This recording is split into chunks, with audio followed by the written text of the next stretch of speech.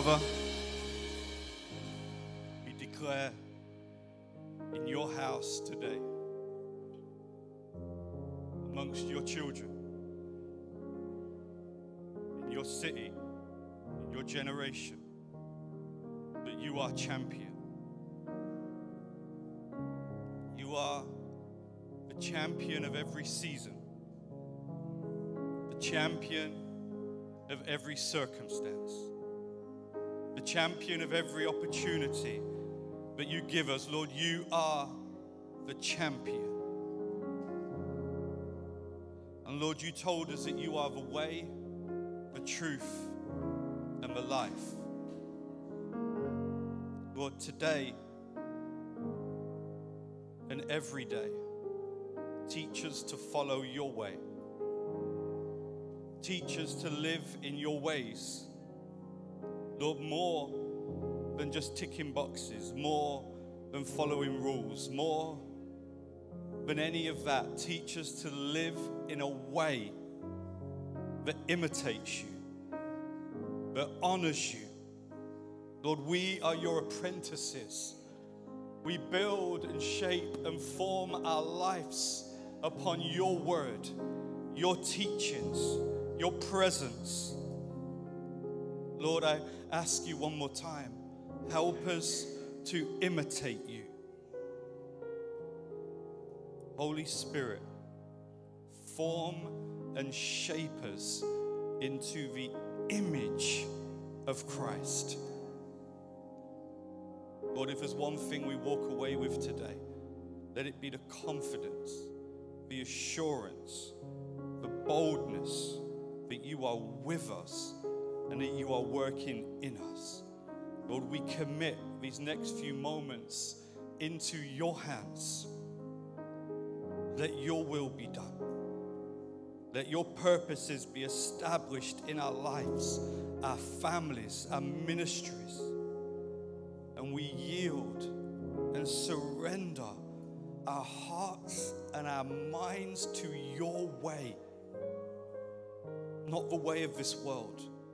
Not the way of peer pressure or expectations, but the way of your word, the way of your presence, the way of your kingdom.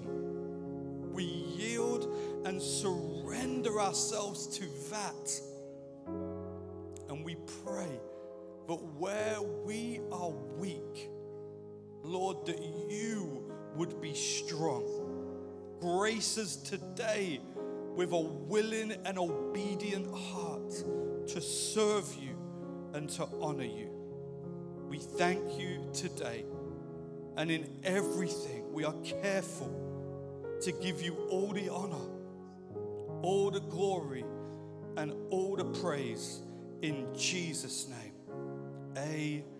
Amen. Praise the Lord. You can put your hands together for the Lord today. Amen. You can take your seats. Praise the Lord. You already have. Amen. That's all good. Worship team, again, thank you so much for sacrifice. You know, when we come into this atmosphere, it's not a Sunday that creates that atmosphere. It's their prayer life. It's their Thursday night practices. It's their fasting. It's their all of that. And so I'm grateful that I get to walk into a church where the presence of God is, and I don't say this lightly, in so many ways and so many times, so tangible. Like you can just sense God's here. And so I just want to take this opportunity to thank God for my salvation. I think it was 25 years ago that God saved me, God called me, God chose me. I think the Apostle Paul says it like this in Scripture: at just the right time, the Father deemed it right to reveal his Son in the Apostle Paul's heart. And I thank God that he revealed his Son in my life. And I love him with everything that I can. I say all my heart, but tomorrow will be a little bit more I need to push through, but I thank God for him. If you don't know me, by the way, also my name is James. I'm one of the ministers here. I've been serving here in Victoria Church Manchester for 10 years. I spent 15 years in London also. And just to bring a word of greeting, I'm not sure if this has been done, but Pastor Paul is not here.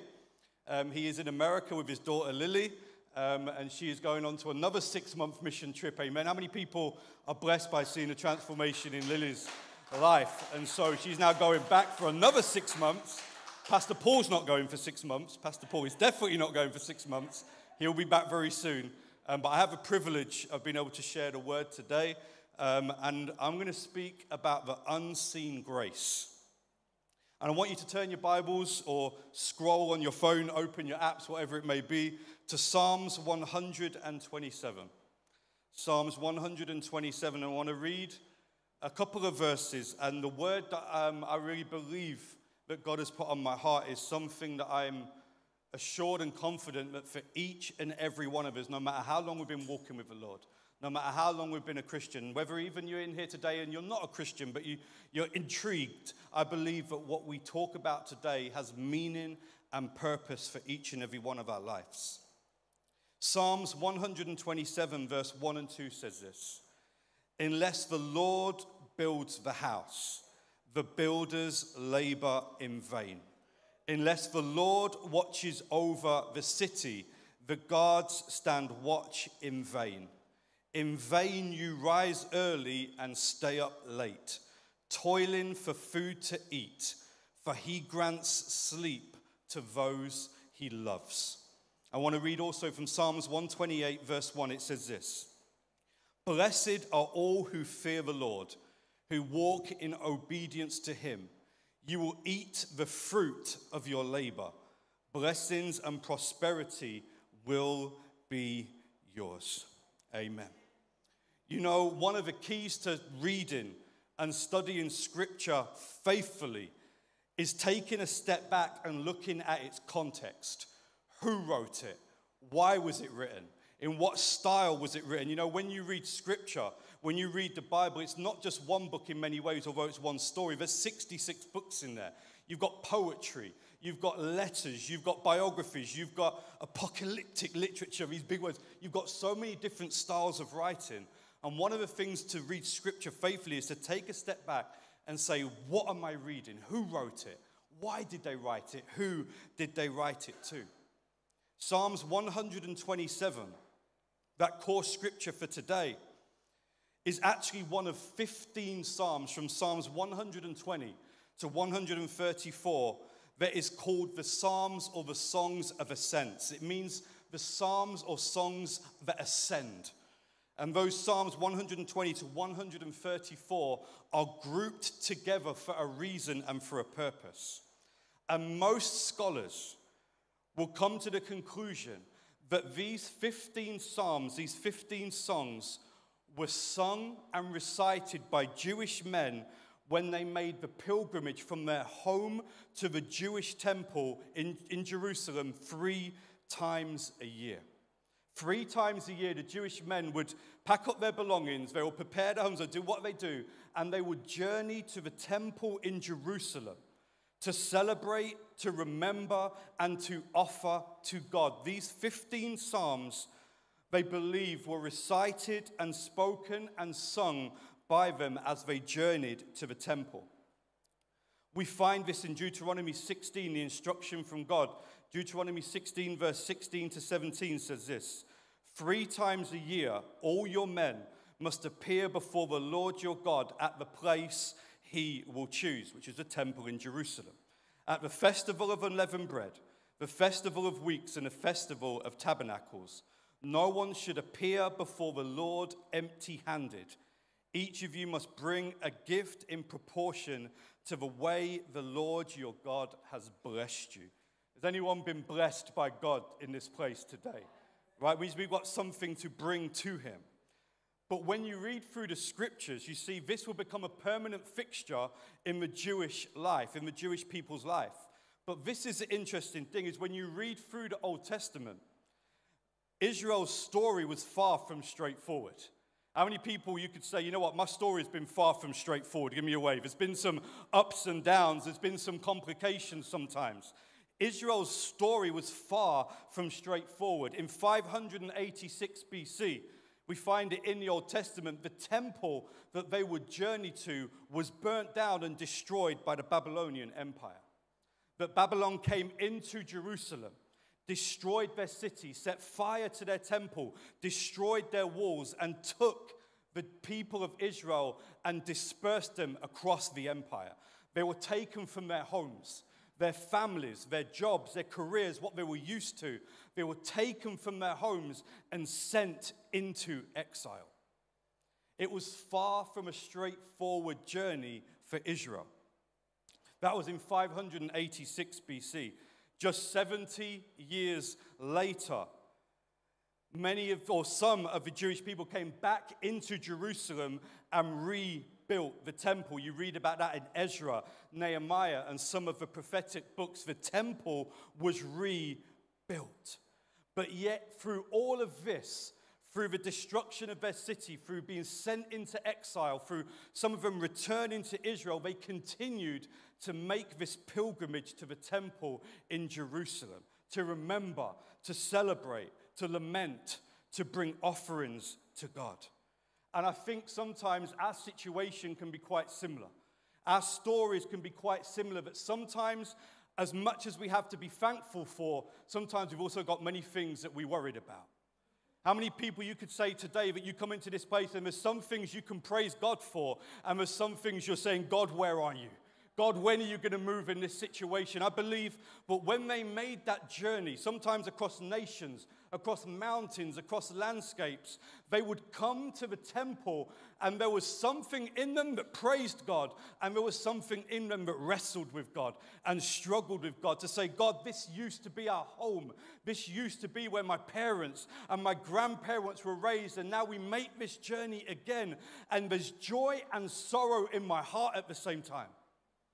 I'm grateful and thankful for what you've done, but there's still certain things I need you to do. How many of us can say, God, I thank you for what you've done, but God, there's some things I still need you to do. There's some areas I need you to touch. There's some people I need you to save. There's some areas I need you to get a hold of. God, I know you're good. You are champion, but yet there's still some things I struggle with. I believe that when they made that journey, historians would say that if you were more than 15 days' journey away from the temple, you didn't need to go. But that journey could take 15 days' travel to get to the temple. And on that journey, you would be remembering things. You would be celebrating things. You would be lamenting and mourning things. I remember in 2016, I went to Jamaica with my family.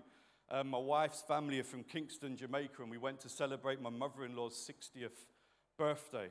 And I remember when we were over there was about 13 of us, and Pops, as they call him, their dad, he took us to the home that he first lived in when he moved out of his house, the first ever place he lived in by himself. I think he was about 17 years old.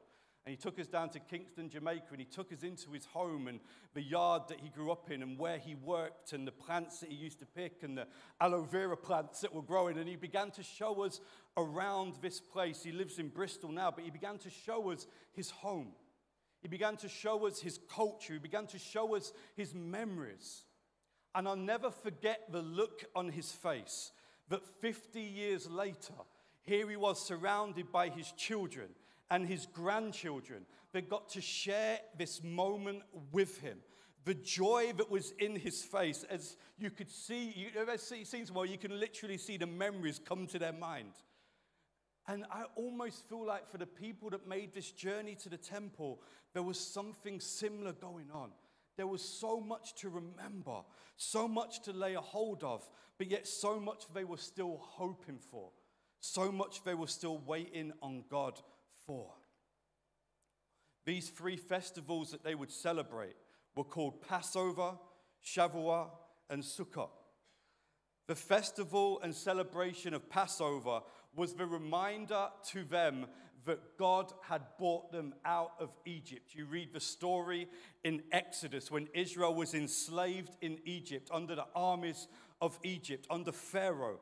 And it says that God raised up Moses and he delivered Israel out from slavery, out from imprisonment, brought them through the Red Sea, overthrew their enemies, and brought them into freedom. They would celebrate this on their way to the temple, and as they reached the temple, they would celebrate that there God had brought them victory. that their God was champion, that he had broken slavery, he had broken addiction, he had broken depression, he had broken loneliness, he had broken violence, he had broken racism, he had broken these things. God is champion, and he is champion over anything which opposes his creation. When they made that journey, though life might not have been what they wanted it to be, life might not have given them the cards they felt they deserved, but yet in that moment they remembered, our God is champion. He is Yahweh. He is the warrior God, the Lord of hosts. I want to let you know today that he is the warrior God, the Lord of hosts. Anything which opposes God's purpose and direction for your life, my friend, he is champion. He overthrows and overcomes anything that opposes you. They remembered and celebrated that their God was a warrior. Life wasn't exactly what they wanted it to be. They had some things that they had to wrestle through and struggle through, but it didn't change the faithfulness of God. The second festival they celebrated was called the Festival of Shavuot, and it was a festival to remember that as God had brought them out of Egypt, God had broken everything that had oppressed them. God had overthrown Pharaoh, the armies of Egypt, the gods of Egypt. God had brought victory and deliverance in their midst. This celebration was a celebration that not only did God bring them out of something, but God brought them to himself. At Mount Sinai, Exodus 19 and 20, God gives Israel the Ten Commandments, and it was symbolic that he was entering into a covenant with his people. I thank God that not only did God break things off my life, but he has shaped my life. It's not enough, Victory Outreach Manchester, for God just to set you free from something. You've got to allow God to bring you into something. It's not enough to simply say, and this was the words, what did God command Moses and Aaron to say? He said, let my people go that they may chill. Let my people go that they may create their own destiny. Let my people go that they may do what they want. No, let my people go that they may worship me. Let my people go that they may be my children. God didn't set them free so they could just chill. God didn't set them free so they could just do their own thing. God set them free so that he could call them to himself and send them as a light to the nations. This story doesn't end with what you used to be. I thank God that we're in a church and we serve a God where we've seen addiction broken. I thank God that we've seen marriages restored. We've seen young men and young women serve the Lord. We've seen God do so much in our midst. We've seen professionals that have come and said, God, you are the only one who satisfies my soul. People from every background, every nation, every culture, every circumstance that comes in the same boat and says, Lord, you are all I want. You're all I desire. I thank God that I stand in a church where nothing is impossible for God. We have faith to believe. But your story doesn't finish when your addiction is broken. Your story doesn't finish when your depression is gone. Your story doesn't finish in any of these moments. Your story is never finished because he brings you to himself and there's always more of him to know. That's why some people always ask, what's my calling? Your calling is to know Christ.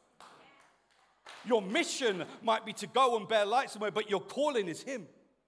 Which is why you never truly fulfill your calling. You can't say, I'm done, because there's more of him to know. I thank God that when I came in Victory Outreach at 16 years old, and I came with my head down, depressed, angry, bitter, frustrated, lonely, and God began to take those things bit by bit, season by season, encounter by encounter, moment by moment, step by step. He began to shed me of the labels that have been put on my life by my family, by my friends. He began to shed me of the images and mentalities that I had shaped in my mind. But that wasn't the end of the story. Just because he set me free didn't mean he was done with me. He began to raise me up. He began to put his hand on my life, and the story continued. I got my education. The story continued. I needed God to do more. When I went and I got married, I needed God to bring me to himself because I didn't know how to be a husband. So God had to bring me close. And then I had children, and I said, God, again, the story continues. Shape me and form me as a father because I can't do it on my own. And then God said, okay, but James, I'm not done with you. Now you're going to pack your bags and you're going to move from London to Manchester with your family. I'm not done with you. And he begins to shape me and form me again. And then he says, James, you think I'm done? I'm not done. And then he takes me into education. And the 16-year-old boy that didn't have one qualification got his degree and then his master's degree and now studying his PhD because God wasn't done with me. The story doesn't end with what he brought you out of. The story continues in every season and circumstance of your life. You know, the temple was really interesting. Really, really interesting. And let me say this. If you ever try and read through Exodus, the last half of Exodus, and Leviticus, and Numbers, and you've got all these instructions, chapter after chapter after chapter after chapter. They built the seats like this, and they chose these curtains and these ring rods, and they built it in this shape. And it can be painstaking. But yet there's a reason why so much time is dedicated to the building of this temple. And it's because of this. When the Jewish people went to the temple, and you entered into the temple, the way it was built, the way it was shaped, the lights, the words, the images, the pictures, the stories, the direction you entered the temple from, it was all designed to help them know that they were returning to the Garden of Eden. They were coming back to intimacy with God. The Garden of Eden was a place where there was unbroken, uninterrupted communion with God. And when you stepped into that temple, when you journeyed to that temple, it was as if you were stepping back into the Garden of Eden. That God was calling you back to himself. The temple was like their eternal home. Hebrews says we look towards the eternal city. We're like sojourners in this world. We are journeying through, and God was bringing them back to himself. You know, there's a scripture throughout the Bible that comes up again and again and again. If you read the Torah, the first 5 books of the Bible, you will come across this saying, this statement. If you read the Psalms, you will come across this statement. If you read the prophets, you will come across this statement. If you read the epistles, you'll come across the Apostle Paul saying this statement. And if you read Revelation, Revelation begins to close the story with this statement.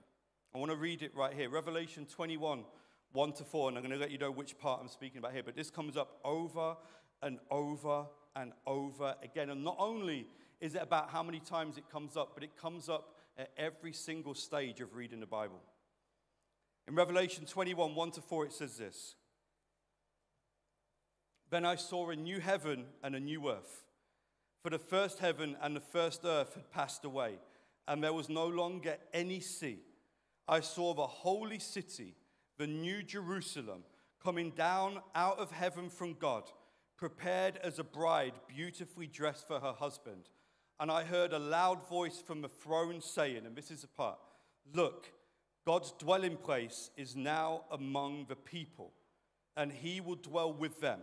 In this statement, they will be his people, and God himself will be with them and be their God.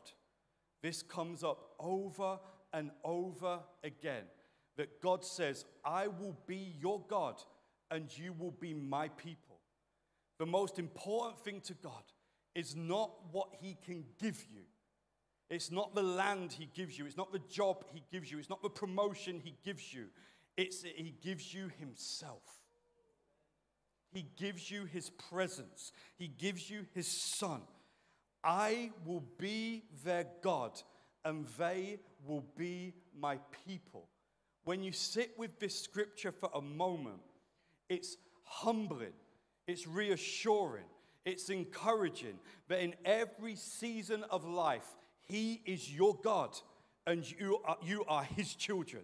You are his possession. But yet, like I mentioned, the journey for them to get to the temple was not easy. They traveled countries, nations, weeks, months, whatever it may have took. They would have had to deal with a lot of emotions and feelings and memories. And that's why here in Revelation 21, God goes on to say, this end picture, that I will wipe away every tear from their eyes. There will be no more death or mourning or crying or pain, for the old order of things has passed away. We read what there in Psalms 127. He says, you toil, you worry, you fight for more. But he says, I give rest to my beloved. I love what David says when he's kidnapped by the Philistines and he's been imprisoned. He says in Psalms 56, as he's writing and singing to the Lord, he says this, Psalms 56, verse 8, you number my wanderings. You put my tears into your bottle. Are they not in your book? I love that imagery. It's as if David is saying, God, you've got a bottle in heaven, and every tear that I shed, you remember it. Every tear that comes down my face, you know why. You know my heart. You know what you're doing in my life. And he's saying, God, I know you never forget a moment of my suffering. You never forget a moment of what I've been through. And the thing that brings us so much joy as well is not only does God not forget, not only does God never, ever, ever miss one tear, one struggle, one battle, one moment, but there is a day that is coming where this bottle is going to be empty because there's going to be no more tears. There's going to be no more sorrow. There's going to be no more shame. There's going to be no more suffering. You're going to have a day, maybe not in this life, but in soon to be, that this bottle is going to be empty because you're not going to shed any more tears. You're not going to go through any more of those struggles because he's going to have brought you to himself. Be careful of any theology that tries to tell you that you don't need to go through suffering in this life. Be careful of any theology that tells you that you're not going to shed any tears. If you've got enough faith, you won't suffer. If you've got enough faith, you won't get sick. If you've not got enough faith, you won't have financial struggles. Don't pay attention to those theologies because God shapes and forms us in the valley as much as he does on the mountaintop. The third festival that they celebrated was the festival of Sukkot. And this was not only did they celebrate that God had brought them out of Egypt, delivered them. Not only did they celebrate that God had brought them to himself, but they also celebrated the fact that God had kept them in the wilderness. God protected them. How many of us thank God that he's patient? I'll tell you what, I praise God for his goodness. I praise God for his power. I praise God for his glory. You better believe I praise him for his patience. Right? He says that he's been long-suffering to many of us, that he is a gracious and compassionate God. And when he saves you, and he delivers you, and he sets you free, and he brings you to himself, my friend, he keeps you. His grace is extended to you. But this intimacy with God is what stands at the center of our journey. Dallas Willard, an author, teacher, writer, was asked the question, how do I become the me that I want to be? How do I become the me that I want to be? And his response for me was pretty amazing. It's had an impact on, and I've gone through the scriptures, how it shaped and formed my life over recent months. And Dallas Willard goes on to say that there is a certain, what he would describe as the greatest enemy of our spiritual life. The greatest enemy of transformation or true discipleship.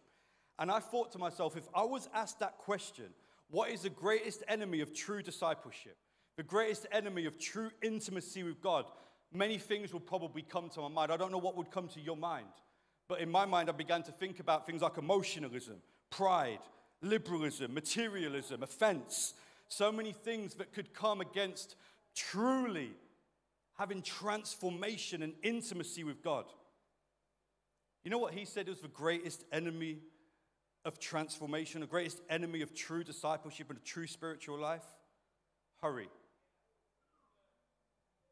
Hurry. Being over busy. Too many things to worry about. Too many things to stress about. Too many things to do. He said the greatest enemy of true transformation, true intimacy, true spiritual life is always being in a hurry. Always being rushed. One person said it like this: I cannot live in the kingdom of God with a hurried soul. And immediately I think about the Mary and Martha situation. That Jesus has come to their house. Mary is sitting at the feet of Jesus. And Martha is running around and she's probably cleaning and cooking and getting this and getting that and all of these different things. And she says to Jesus, Jesus, please tell Mary to help me. And what I always used to think about this passage is that it was about just simply being busy. And I realized it's not simply about being busy, it's about being worried. She was worried about many things. And because she was worried, she became busy. And the more she worried, the busier she got. And then the more she worried, the busier she got. Found more things to do, more things to do. And Jesus said, Martha, you worry about many things, but Mary has chosen the one thing that can never be taken away from her. You see, it's not that being busy is bad, but it's about the type of busyness and being over busy. This is why I think, in my opinion, Psalms 128 follows Psalms 127. Because Psalms 127 says, unless the Lord builds a house, the builders labor in vain. It's easy then to say, well, then I'll stop laboring. I'll stop working. I'll stop serving. I'll stop doing these things because it's all vanity. And actually, following up, it says in Psalms 128, when you fear the Lord and you walk in obedience to him, your labor will bring about fruitfulness. You see, there's a busyness that brings about vanity, and there's a busyness that brings about fruitfulness. And the difference is whether you have been intimate with God before you begin your busyness. Because you can be busy your whole time. You can be busy all the way through your life and never bear fruit once. But when your busyness and your labor is rooted in the call of God and is rooted in intimacy with him, then your busyness, your labor will bring fruitfulness. But I've got to say this, and I've been guilty of this many times. There are a lot of Christians that are busy but not bearing any fruit because their busyness has not been released to them by God.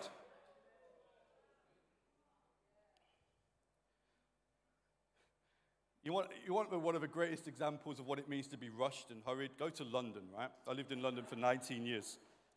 One particular example always sticks to my mind. I know if you're from London or you visited there, you'll know what I'm talking about.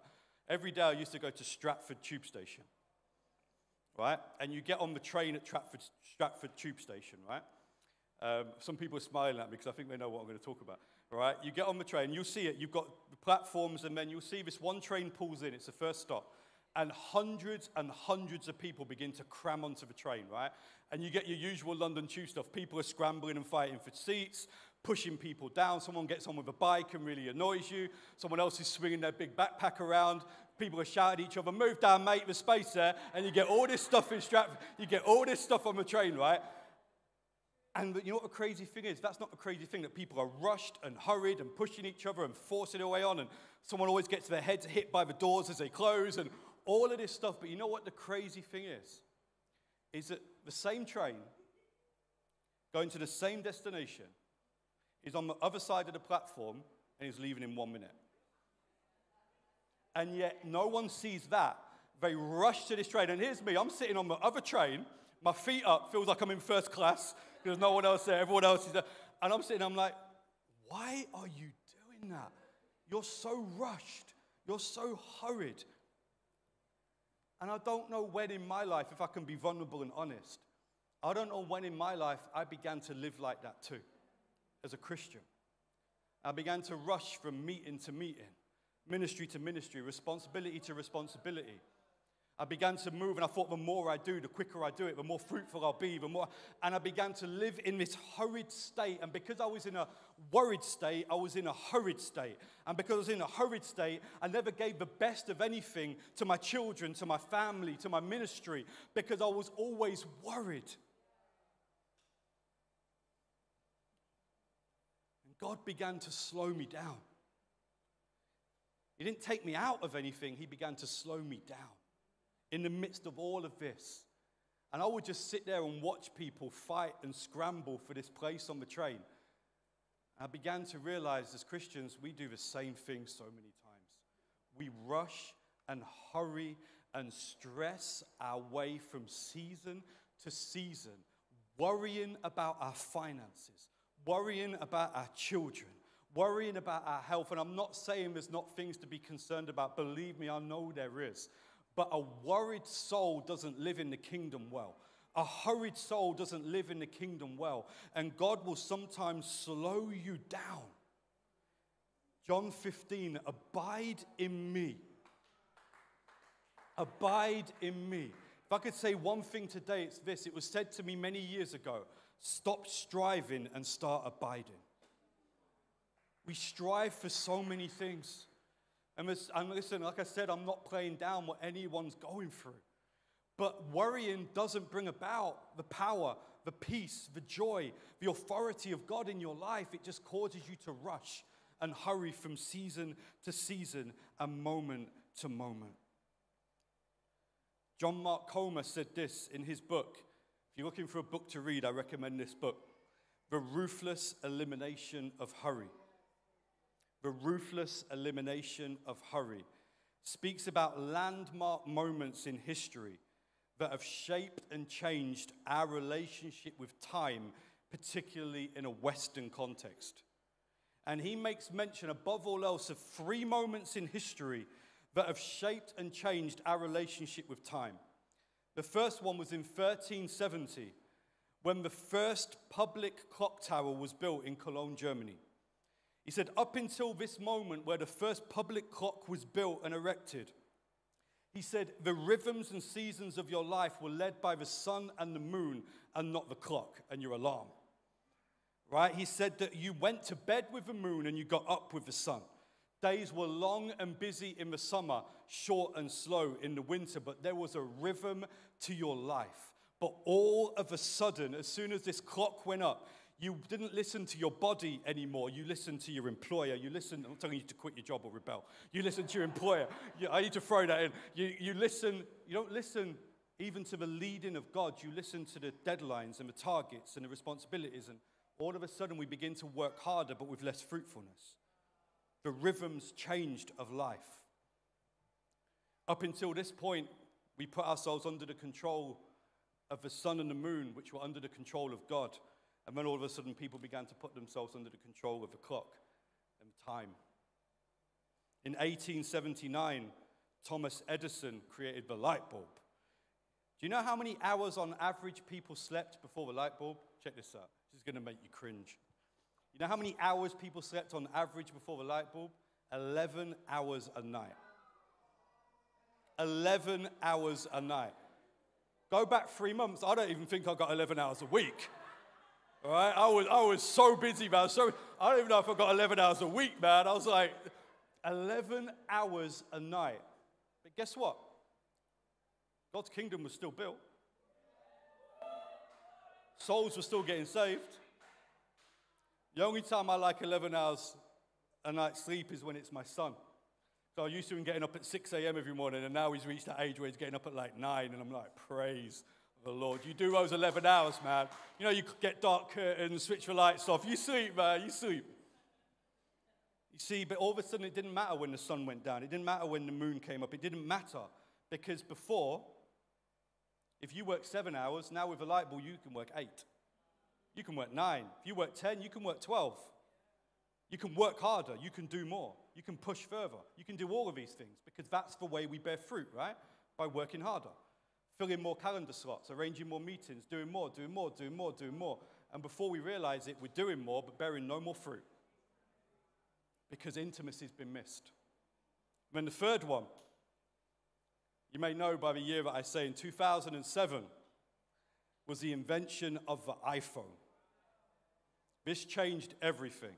And this is the thing, I'm an 80s kid, right? 1982, I'm an 80s kid. I remember, forget even phones, I remember I had 4 channels on my TV. Didn't have 5, Channel 5 wasn't even launched then, that dodgy channel. Channel 4, there was 4 channels, right? I didn't have 5, you couldn't pause, you didn't have on-demand, you couldn't rewind, you couldn't record, you had 4 channels. I'd come home from school and watch my favorite cartoons. Teenage Mutant Hero Turtles, Super Ted, Inspector Gadget. All of these programs I'd get up on Saturday morning, and we had 4 channels. I remember the phone. Have they got a picture of that phone up here? Can you put the other phone? Can you put a picture of it? How many people remember? I had that phone in my house. If you remember that phone, it was the one where you had to dial the number, and it went all the way round, and then you'd have to wait for it to come. It took you like an hour and a half to call anyone. Right? If you wanted to call someone, you started way before. And heaven forbid if you got burgled, because by the time you call 999, you're probably unconscious on the floor anyway.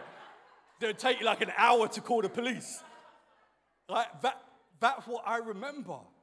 You know how you know you're really an 80s kid for me is that I could go to the shop with 30p and come out with a Freddo chocolate, a packet of Space Raiders, and a drink for 30p. That's how I lived. That's the kind of life I lived. The life of luxury. Right? I remember even as a kid finding like 80p and thinking, oh my gosh, I could buy like 8 chomps, 8 fudges, 8... I could do so much with this money. But time has changed. Time has changed. Do you know on average the amount of times an average iPhone user touches their phone a day? 2,617 times a day. You see, a company can get your money if they get your attention. And that's all they want from you is your attention. But I wonder if we've failed to give God our attention in the midst of all of this busyness. Proverbs 19 verse 2 says this, desire without knowledge is not good. How much more will hasty feet miss the way? Proverbs 21:5. The plans of the diligent lead to profit, as surely as haste leads to poverty. I want to finish with this in Psalms 127, 1 and 2 as I begin to wind down. I believe this statement about the Lord builds a house, and you do it in vain if it is not the Lord building the house. I believe it speaks to 2 things. The first thing I believe it speaks to is those people that are building, resourcing, and committing their time to something that God never told you to. Sometimes in life we get so distracted and so consumed by giving and building in areas that God has not called us to. Now let me be clear about this. I'm not saying that you have to pray about helping pack away chairs or pray about helping your children or pray about these things. But what I am saying is that many times God has called us into missions and ministries and areas of life and work and all these different things, and we resource and give so much of ourselves to something that God has not called us to. You know what I love about this is that it says that the labor without God leads to vanity. It doesn't mean it won't succeed. It just means it won't satisfy. And there's a difference. You can build something in this life that will succeed, but it doesn't mean it will satisfy. I've always believed this, as I've heard it said, the greatest danger for Christians is not failure. It's being successful at the wrong things. And I also believe this, that this scripture also speaks to those, and maybe this is a majority, that are doing the will of God, that are in the place God wants them to be. But you're not doing it in the grace of God anymore. You're hurried, you're worried. You're moving from moment to moment, day to day, situation to situation, and your heart is not filled with the peace and joy and hope of God. It's filled with worry and hurry. And you're still doing the work of God, but maybe in the midst of it all, you've begun to miss the God of the work. And it's easy to reach a place in life of disappointment, frustration, difficulty. But what we can't ever do in the midst of those things is begin to do things in our own strength. Begin to move in our own understanding and our own wisdom. And it was a few months ago that God really began to get my attention and said, James, you're doing all the right things, but you're not bearing fruit in the way you're meant to because there's no intimacy anymore. You're just moving from moment to moment, situation to situation. My prayers were filled with prayers of worry. Isn't it crazy? I don't know if you've ever done this, but you can pray and feel more worried at the end of your prayer than you were at the beginning because you just spent the whole time talking about what you were worried about. There was no faith in it. There was no expectation in it. There was no hope in it. There was no humility in it. And I say this in the nicest way. I believe that today is a call to repentance. Is to bring ourselves before God again and say, whether you've begun to put your hands to things that God hasn't told you to, or maybe you are doing the will and the work of God, but you have a hurried or worried soul. I believe God wants to call us to himself again this morning. Bring us back to him. There can be points in our life. This happened to the children of Israel, where their answer to prayer became a burden to them. Where they said, God, bring us out from Egypt. Bring us out from slavery. And they came out of slavery into freedom. And then that freedom became a burden to them because they were worried, scared, afraid. And maybe even for some of you today, maybe you're in a situation that you prayed for, that God answered, but you've lost sight of him in it. I want you to stand to your feet today all across this place. And we're gonna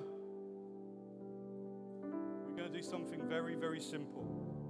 We're gonna come to him. I don't know if you have a hurried soul today. I don't know if you have a worried soul. I don't know if you've been over busy. I don't know if you need to come back to him in the midst of all the pressures and responsibilities and opportunities and all of these things, and simply just say, Lord, I need you to build my house. Can we lift our hands in this place and just want you to begin to speak to him? Begin to talk to him. If God has been getting your attention this morning, if God has been even slowing you down right here in this service, maybe God has been reminding you of things, whatever it may be, I want you to begin to talk to him today. As the worship team begin to lead us, we're going to take a few moments and then I'm going to invite you to respond. But I want your response to begin now and begin to speak to him and begin to talk to him.